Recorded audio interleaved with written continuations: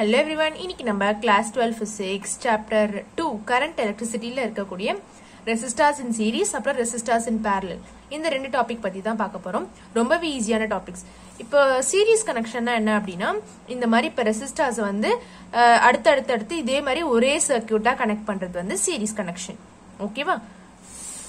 அதே வந்து இந்த மாதிரி ரெசிஸ்டர்ஸ் வந்து இப்போ இதோட எண்ட் வந்து தனியா பேட்டரியோட கனெக்ட் ஆயிருக்கும். அதே மாதிரி இந்த ரெசிஸ்டர் 2 ஓட எண்ட் வந்து தனியா பேட்டரியோட புது சர்க்யூட்டா கனெக்ட் ஆயிருக்கும். ஓகேவா? சோ இந்த மாதிரி தனித்தனியா கனெக்ட் பண்றது வந்து பேரலல் கனெக்ஷன்.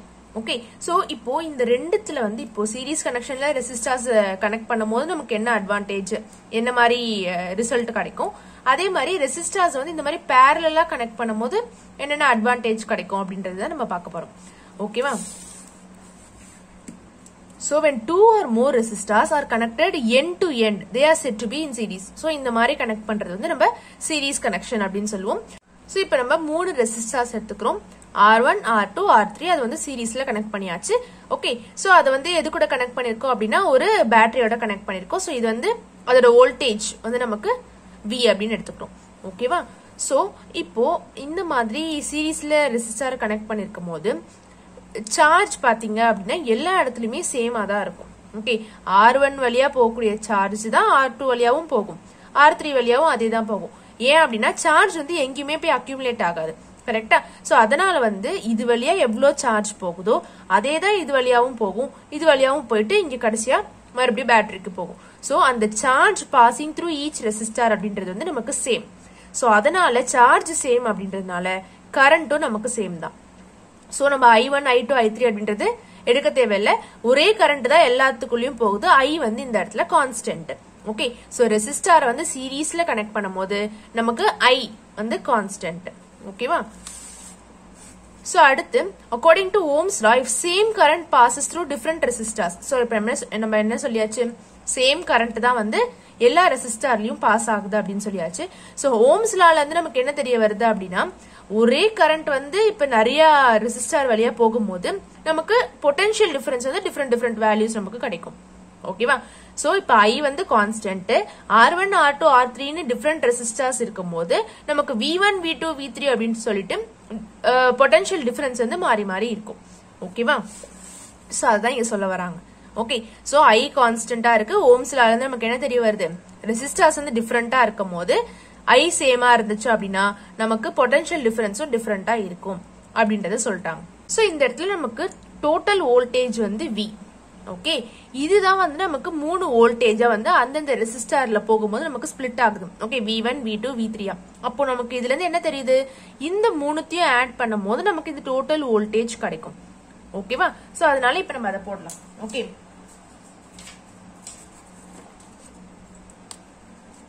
சோ இப்போ டோட்டல் வோல்டேஜ் வந்து நமக்கு V. சோ அது வந்து V1 plus V2 plus V3 இந்த மூணுத்தையும் ஆட் பண்ணும்போது நமக்கு டோட்டல் வோல்டேஜ் வரும். ஓகேவா? சோ இப்போ நம்ம இந்த V1க்கு பதிலா சப்ஸ்டிட்யூட் பண்ணிக்கலாம். ஓகே, நமக்கு என்ன தெரியும், Ohm's law V is equal to IR அப்படின்றது தெரியும். இதுதான் நமக்கு ஓம்ஸ் லா. கரெக்டா?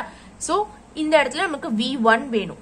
I அப்படின்றது வந்து நமக்கு கான்ஸ்டன்ட், I அப்படியே வச்சுக்கலாம். V1 அப்படின்றது R1ல இருக்கிற வோல்டேஜ். ஓகே, சோ அதனால இந்த இடத்துல R1 அப்படின்றது வரும்.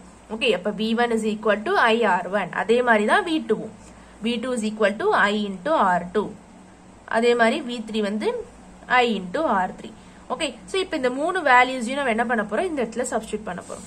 ஓகே, சோ டோட்டல் வோல்டேஜ் வந்து நமக்கு IR1 plus IR2 plus IR3. ஓகேவா? சோ இதை சப்ஸ்டிட்யூட் பண்ணியாச்சு. இப்போ இந்த இடத்துல நம்ம இந்த டோட்டல் வோல்டேஜுக்கு பதிலாகவும் இந்த ஓம்ஸ் லாவை அப்ளை பண்ண போறோம். ஓகே, சோ இப்போ இந்த அடுத்த டயக்ராம் பாருங்க, அதுல இருந்து ஈஸியா புரியும். இப்போ என்ன பண்ணியாச்சு அப்படின்னா இந்த மூணு ரெசிஸ்டர்ஸையும் சேர்த்த மாதிரி RS நம்ம வச்சாச்சு. ஓகே, இந்த RS வந்து எதை குறிக்குது அப்படின்னா R1 plus R2 plus R3 இந்த மூணுத்தையும் சேர்த்தது தான் இந்த RS நமக்கு குறிக்குது. அதாவது V வோல்ட்ல நம்ம இந்த RS கனெக்ட் பண்ணிருக்கோம். I கரண்ட் அதுல போகுது அப்படின்னா இத வச்சு நம்ம ஓம்ஸ்ல எப்படி எழுதுவோம், V is equal to IRS அப்படின்னு எழுதுவோம். கரெக்டா? சோ இந்த டயக்ராம் படி இந்த RS வந்து எதை குறிக்குது, இதே டயக்ராம் தான் இதுவும். பட் இந்த RS அப்படின்றது வந்து இந்த மூணுத்தையுமே சேர்த்தது தான் நம்மளுக்கு RS. ஓகேவா? சோ அதனாலதான் இங்க RS னு கொடுத்திருக்காங்க. இப்போ ஓம்ஸ்ல நம்ம எழுதும் போது V is equal to IRS அப்படின்றது வருது. சோ இந்த V க்கு பதிலா நம்ம IRS அப்படின்றத போடலாம். ஓகே, சோ IRS இந்த இடத்துல I காமனா வெளில எடுத்துட்டோம் அப்படின்னா R1 plus R2 plus R3 அப்படின்றது வருது. ஓகே, சோ இப்போ இந்த ரெண்டு ஐயும் நம்ம கேன்சல் பண்ணிடலாம். அப்போ RS is equal to R1 plus R2 plus R3. ஓகேவா? சோ இதுதான் நமக்கு ஃபைனல் ரிசல்ட். RS அப்படின்றது வந்து ரெசிஸ்டன்ஸ் இன் சீரிஸ் கனெக்ஷன். இப்போ சீரிஸ்ல நம்ம 3 ரெசிஸ்டன்ஸ் கனெக்ட் பண்றோம் அப்படின்னா இதுதான் அந்த டோட்டல் ரெசிஸ்டன்ஸ்.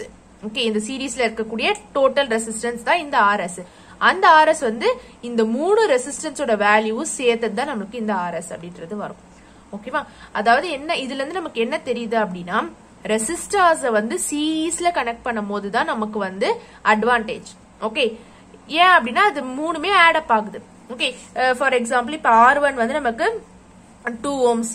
ஓகே, R2 வந்து நமக்கு 4 ohms, இது வந்து 6 ohms அப்படின்னா நமக்கு RS வந்து என்னவா இருக்கும்? கண்டிப்பா 12 ohms இருக்கும். கரெக்டா? 6 plus 4 10, 10 plus 2 12.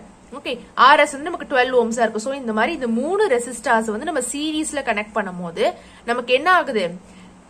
ரெசிஸ்டன்ஸ் வந்து அதிகமாகுது. சோ நமக்கு இது வந்து அட்வான்டேஜ். ஓகே, சோ அதான் இங்க கொடுத்திருக்காங்க. ஓகேவா? The value of equivalent resistance in series connection will be greater than the each individual resistance. அதாவது இதுல இருந்து என்ன சொல்ல வராங்க அப்படின்னா இப்போ இந்த சீரிஸ் ரெசிஸ்டன்ஸோட வேல்யூ தான் இது. ஓகே, இந்த ஈச் வேல்யூவை விட இது கண்டிப்பா கிரேட்டரா தான் இருக்கும். ஓகே, இந்த 2 ஓட இது பெருசுதான், 4 ஓட இது பெருசுதான், 6 ஓட இது பெருசுதான். சோ இந்த ஈச் இண்டிவிஜுவல் ரெசிஸ்டன்ஸோட வேல்யூவை விட இந்த சீரிஸ்ல இருக்கக்கூடிய இந்த டோட்டல் ரெசிஸ்டன்ஸ் வந்து நமக்கு எப்பயுமே அதிகமா தான் இருக்கும். ஓகே, அதுதான் சொல்ல வராங்க. சோ ரெசிஸ்டர்ஸ் வந்து நம்ம சீரிஸ்ல கனெக்ட் பண்ணும்போது தான் நமக்கு அட்வான்டேஜ். ஓகே, இப்ப பேரலல்ல கனெக்ட் பண்ணா என்ன ஆகும் அப்படின்றத பார்க்கலாம். ஓகேவா? Resistors are in parallel when they are connected across the same potential difference. So இது மாதிரி இதோட எண்ட வந்து சேம் பொட்டன்ஷியல் டிஃபரன்ஸ், அதே மாதிரி இதோட எண்ட தனியா அந்த பொட்டன்ஷியல் டிஃபரன்ஸோட கனெக்ட் பண்றோம், இதோட எண்ட வந்து தனியா பொட்டன்ஷியல் டிஃபரன்ஸ்ல கனெக்ட் பண்றோம். ஓகே, இந்த டயக்ராம பார்த்தாலே நமக்கு புரியும். இதுல வந்து சர்க்கியூட் வந்து இப்படி பிரிஞ்சிருக்கு. ஓகே, ஒரே கண்டினியூஸ் சர்க்கியூட்டா இல்லாம சர்க்கியூட் வந்து இப்படி பிரிஞ்சிருக்கு. சோ அதனால என்ன ஆகும் அப்படின்னா இது வழியா போகக்கூடிய சார்ஜஸ் வந்து நமக்கு பிரியும். ஓகே, சோ இது வழியா ஒரு அமௌண்ட் ஆஃப் சார்ஜ் போகும், இது வழியா ஒரு அமௌண்ட் ஆஃப் சார்ஜ் போகும். சோ இந்த போகக்கூடிய சார்ஜ் வந்து நமக்கு பிரியுது. இந்த மாதிரி அந்த சார்ஜஸ் வந்து பிரியறதுனால நமக்கு கரண்ட் வந்து டிஃபரெண்டா தான் இருக்கும். ஓகே, சோ இது வழியா போகக்கூடிய கரண்ட் வந்து I1, இங்க நம்ம I2 வச்சுக்கிறோம், இங்க I3 வச்சுக்கிறோம். ஓகே, சோ சர்க்கியூட்ஸ் வந்து இந்த மாதிரி டிஃபரெண்டா இருக்கிறதுனால அது வழியா போகக்கூடிய கரண்ட் வந்து நமக்கு வித்தியாசமாகும். இதே மாதிரி ஒரே சர்க்கியூட்ல இருக்கும் போது கரண்ட் வந்து சேமா தான் இருக்கும், வோல்டேஜ் தான் நமக்கு வேற வரும். ஓகே, ஏன்னா கரண்ட் வந்து ஒரே சர்க்கியூட்ல தான் போகுது. ஓகே, அதனால வந்து அது எதுவும் ஸ்பிளிட் ஆகாது. ஆனா இந்த இடத்துல வந்து என்ன ஆகும் அப்படின்னா கரண்ட் வந்து ஸ்பிளிட் ஆகுது. ஓகேவா? அப்ப இந்த டோட்டல் I அப்படின்ற கரண்ட் வந்து என்ன ஆகுது? I1, I2, I3 வந்து பிரியுது. அப்ப இந்த மூணுத்தையும் ஆட் பண்ணும்போது நமக்கு இது டோட்டல் கரண்ட் வரும். கரெக்டா? சோ அதை போட்டுக்கலாம். இப்போ இந்த டோட்டல் கரண்ட் I அப்படின்றது இந்த I1 plus I2 plus I3 இந்த 3 கரண்ட்டையும் சேர்க்கும் போது தான் இந்த டோட்டல் கரண்ட் I அப்படின்றது வரும். ஓகேவா? சோ நெக்ஸ்ட் என்ன பண்ண போறோம் அப்படின்னா அந்த ப்ரீவியஸ்ல பண்ண மாதிரியே நம்ம ஓம்ஸ் லாவை அப்ளை பண்ண போறோம். சோ போன இதுல வந்து இந்த ஈக்குவேஷன் வந்து ஸ்டாண்டர்டா வச்சுக்கிட்டு இதுல இந்த V1, V2, V3 நம்ம சப்ஸ்டிட்யூட் பண்ணி கடைசியிலே இது வந்து கொண்டு வந்தோம். இப்போ நம்ம இந்த ஈக்குவேஷனை வச்சுக்கிட்டு இதுல வந்து I1, I2, I3க்கு பதிலா சப்ஸ்டிட்யூட் பண்ண போறோம். சோ ஓம்ஸ்ல என்னது? V is equal to IR. கரெக்டா? அதுல இருந்து நம்ம I எடுத்துக்கலாம். I is equal to V by R. Okay, so இந்த இடத்துல வந்து நம்மளுக்கு என்ன அப்படின்னா பொட்டன்ஷியல் டிஃபரன்ஸ் அப்படின்றது சேம். ஓகே, ஏன்னா எல்லாமே தனித்தனியா அந்த பொட்டன்ஷியலோட கனெக்ட் ஆயிருக்கு. சோ பொட்டன்ஷியல் டிஃபரன்ஸ் வந்து ஸ்பிளிட் ஆகாது. சோ இதோட எண்ட் வந்து தனியா இதோட கனெக்ட் ஆயிருக்கு, இது வந்து தனியா இதோட கனெக்ட் ஆயிருக்கு. சோ அதனால வந்து அந்த பொட்டன்ஷியல் டிஃபரன்ஸ் அப்படின்றது கான்ஸ்டன்ட் தான். ஓகேவா? சோ அதனால V அப்படின்றது கான்ஸ்டன்ட். இப்ப I1 எடுத்துக்கிட்டோம்னா R1 அப்படின்றது வரும். அதே மாதிரி I2 அப்படின்றது V by R2, I3 அப்படின்றது V by R3. சோ இப்ப இந்த மூணுத்தையும் இங்க நம்ம சப்ஸ்டிட்யூட் பண்ணிக்கலாம். So I is equal to V by R1, V by R2, V by R3. ஓகேவா? சோ அடுத்து இந்த டயக்ராம பாருங்க. ஓகே, இந்த டயக்ராம்ல வந்து என்னன்னா இந்த 3 ரெசிஸ்டார் இருக்குல்ல R1 R2 R3 parallel connect ஆயிருக்கு. இந்த மூணுத்தையும் சேர்த்த மாதிரி இந்த ஒரே ரெசிஸ்டாரை நம்ம போட்டிருக்கோம். ஓகே, இந்த RP அப்படின்றது R1 plus R2 plus R3 தான். ஓகே, இந்த 3 ரெசிஸ்டார் இன் parallel கனெக்ஷனை சேர்த்தது தான் நமக்கு RP அப்படின்றது. ஓகே, சோ ரெண்டுமே சேம் டயக்ராம் தான். இதுல நம்ம தனித்தனியா பிரிச்சு வரைஞ்சிருக்கோம். இதுல வந்து அது சேமா வரைஞ்சிருக்காங்க. ஓகே, இதுல இருந்து நமக்கு என்ன தெரியுது, இந்த I இருக்குல்ல டோட்டல் கரண்ட் அப்படின்றது V by RP அப்படின்றது தெரியுது. கரெக்டா? சோ நமக்கு V is equal to IR ன்றது தெரியும். இப்ப நமக்கு I தான் வேணும். ஓகே, டோட்டல் கரண்ட் தான் வேணும். V by அந்த டோட்டல் ரெசிஸ்டன்ஸ் இன் parallel. அப்போ RP அப்படின்றது வரும். சோ இந்த ஐக்கு பதிலா என்ன போடலாம், V by RP அப்படின்றது போடலாம். Okay, so V by RP அப்படின்றது வரும். இதுல இந்த V வந்து நம்ம காமனா வெளில எடுத்துட்டோம் அப்படின்னா உள்ள என்ன இருக்கும், 1 by R1 plus 1 by R2 plus 1 by R3 அப்படின்றது இருக்கும். சோ இந்த V-வும் இந்த V-வும் நம்ம கேன்சல் பண்ணிட்டோம் அப்படின்னா 1 by RP is equal to 1 by R1 plus 1 by R2 plus 1 by R3 அப்படின்றது வருது. இதுதான் ரெசிஸ்டார்ஸ் இன் parallel கனெக்ஷன். ஓகே, சோ இதுல இருந்து என்ன தெரியுதுன்னா இது எல்லாமே நமக்கு இந்த ரெசிஸ்டார்ஸ்ல கீழ இருக்கு. ஓகே, 1 by-ல இருக்கு. அப்ப 1 by-ல இருக்கும்போது என்னன்னா கண்டிப்பா இந்த டோட்டல் ரெசிஸ்டன்ஸ் வந்து நமக்கு குறையும். ஓகே, நம்ம இதே எக்ஸாம்பிளே எடுத்துப்போம். ஓகே, சோ இது வந்து 2 ohms, இது வந்து 4 ohms, இது வந்து 6 ohms. ஓகே, சோ இந்த எக்ஸாம்பிளே எடுத்துப்போம். இப்போ இங்க சப்ஸ்டிட்யூட் பண்ணா என்ன ஆகும், நமக்கு 1 by RP is equal to 1 by 2 plus 1 by 4 plus 1 by 6 வரும். ஓகே, சோ 1 by RP வந்து நமக்கு 1 by 2 plus 1 by 4 plus 1 by 6 அப்படின்றது வருது. ஓகே, சோ இப்போ நம்ம LCM எடுக்கலாம். LCM எடுக்கும்போது நமக்கு 12 வரும். So 2 6 are 6.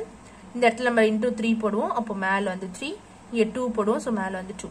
Okay, so 1 by RP is equal to 5 11 by 12 அப்படின்றது வருது. அப்ப RP யோட வேல்யூ என்னவா இருக்கும், RP யோட வேல்யூ வந்து 12 by 11 இருக்கும். ஓகேவா? சோ இது நம்ம டிவைட் பண்ணி பார்க்கலாம். ஓகே, சோ 1 times 11 1 பாயிண்ட், இங்க நம்ம 0 கொண்டு வந்தோம்னா வராது. சோ இப்படி வச்சுக்கோங்க, 1 point something அப்படி வருது. ஓகே, சோ 1 by RP அப்படின்றது 1 point something அப்படி வருது. சோ அதே சீரீஸ்ல நமக்கு என்ன வேல்யூ கிடைச்சது, 12 ohms கிடைச்சது. ஆனா அதே வேல்யூஸ் தான் parallel கனெக்ட் பண்ணும்போது நமக்கு 1 point something வருது. ஓகேவா? அப்போ 1 ohm இங்க 12 ohms. அப்போ ரெசிஸ்டாரை வந்து நம்ம சீரீஸ்ல கனெக்ட் பண்ணும்போது நமக்கு வந்து அட்வான்டேஜஸா இருக்கும். parallel கனெக்ட் பண்ணோம் அப்படின்னா நமக்கு கம்மியா தான் வரும் அது அந்த டோட்டல் வேல்யூ. ஓகேவா? சோ அதுதான் இங்க கொடுத்திருப்பாங்க.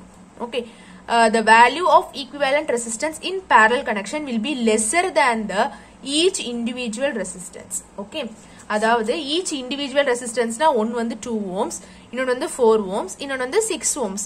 இந்த மூணுத்தை விட இந்த ஈக்குவலன்ட் ரெசிஸ்டன்ஸ் வந்து கம்மியா தானே இருக்கு. சோ 2 விட இது கம்மி தான், 4 விட இது கம்மி தான், 6 விட இது கம்மி தான். ஓகேவா? சோ இந்த இண்டிவிஜுவல் ரெசிஸ்டன்ஸ் விடவே அந்த டோட்டல் ரெசிஸ்டன்ஸ் வந்து நமக்கு கம்மியா தான் இருக்கும் அப்படின்னு சொல்றாங்க. ஓகே, சோ அடுத்து என்ன கொடுத்திருக்காங்க அப்படின்னா நம்ம வீட்ல வந்து இந்த ஹவுஸ் ஹோல்ட் அப்ளையன்சஸ் இருக்குல்ல, ஃபேன் லைட், சோ அது எல்லாமே நமக்கு parallel கனெக்ஷன் தான் இருக்கும்.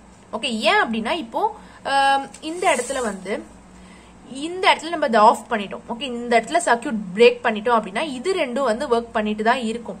ஓகே, சோ இந்த சர்க்யூட் மட்டும்தான் நமக்கு பிரேக் ஆகும். ஆனா அது இந்த இடத்துல இந்த ரெசிஸ்டார் 1 நம்ம பிரேக் பண்ணிட்டோம் அப்படின்னா இந்த ரெண்டுத்துக்குமே கூட கரண்ட் போகாது. சோ அதனாலதான் இப்ப நம்ம ஹவுஸ் ஹோல்ட் அப்ளையன்சஸ் வந்து ஃபேன் லைட் அந்த மாதிரிலாம் இருக்குல்ல.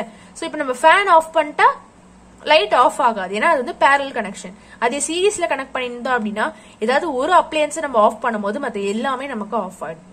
ஓகேவா? சோ அதனாலதான் ஹவுஸ் ஹோல்ட் அப்ளையன்சஸ் வந்து நம்ம parallel கனெக்ட் பண்ணிருக்கோம். சோ இந்த resistors in series and parallel வந்து ரெண்டுமே சேர்த்து நமக்கு 3rd டீடைல் புக் பேக்ல. ஓகேவா? சோ இந்த ரெண்டுத்துல ஏதாவது ஒன்னு வந்து நமக்கு கண்டிப்பா 3 மார்க்ஸ்ல கேட்க வாய்ப்பு இருக்கு. இம்பார்ட்டன்டான கொஸ்டின், ஈஸியான கொஸ்டின். ஓகே, சோ மிஸ் பண்ணாம படிச்சிருங்க. தேங்க்யூ ஃபார் வாட்சிங்.